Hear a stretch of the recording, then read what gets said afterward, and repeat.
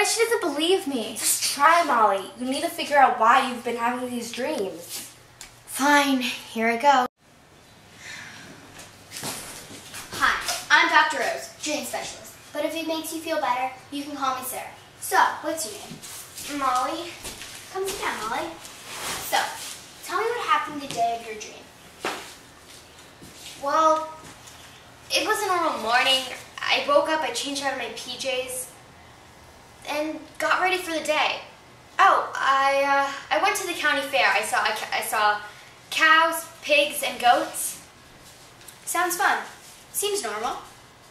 It was, but there was some creature there, some animal. I don't remember the name of it.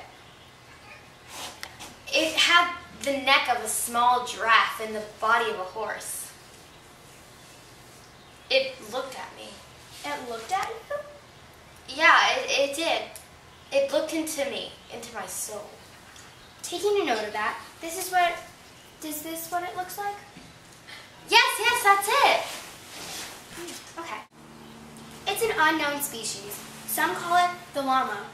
Please continue the story. Okay. It was getting dark. I was bike riding my way home, and it was hard to see where I was going. I suddenly took a wrong turn and ended up in a neighborhood I had never seen before. Then, boom, my tire blew. So, I pulled up to this house I'd never seen. It was abandoned, but before I knew it, I was on the floor, scrunching up my sweater as a pillow, and I fell asleep. And then, What was it?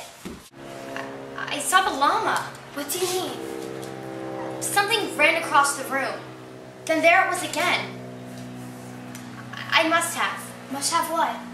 been seeing things. I fell back asleep when it happened.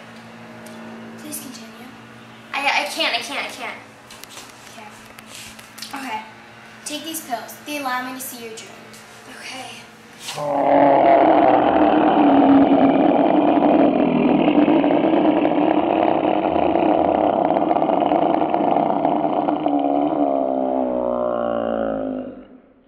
One, two, Tina's coming for you. 3, 4, better shut your door. 5, 6, grab the Jewish star clip. 7, 8, stay up late.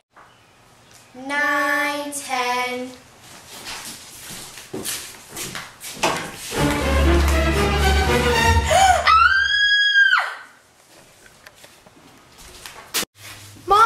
Molly! Her pulse. No pulse. She's dead!